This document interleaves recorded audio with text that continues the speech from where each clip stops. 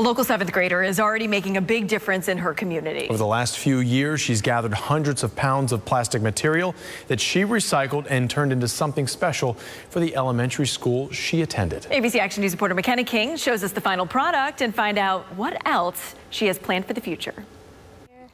I'm here with my bench that took at least 100 pounds of caps. Marissa Acotto is no stranger to community and conservation projects. She attended Garrison Jones Elementary School, and during her time there, she collected backpacks filled with school supplies for other students, and she also made tug toys for animals at the SPCA. Then for the last 2 years, she's been working on this.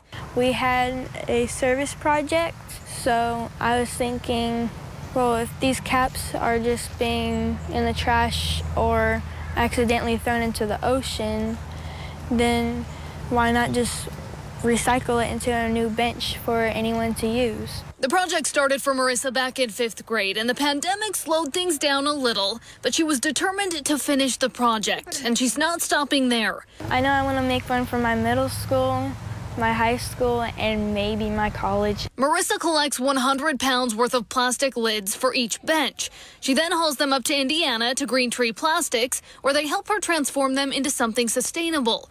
For the future veterinarian, that's important. Turtles think that plastic bags are jellyfish, so a different animal can mistake this cap for maybe a tiny white fish. And her alma mater is just happy they get to showcase her hard work. Our gifted classrooms do a project like this every year, so she is going to be an inspiration to the kids this year as well, who are trying to figure out what they're passionate about and what their project will be. In Dunedin, McKenna King, ABC Action News.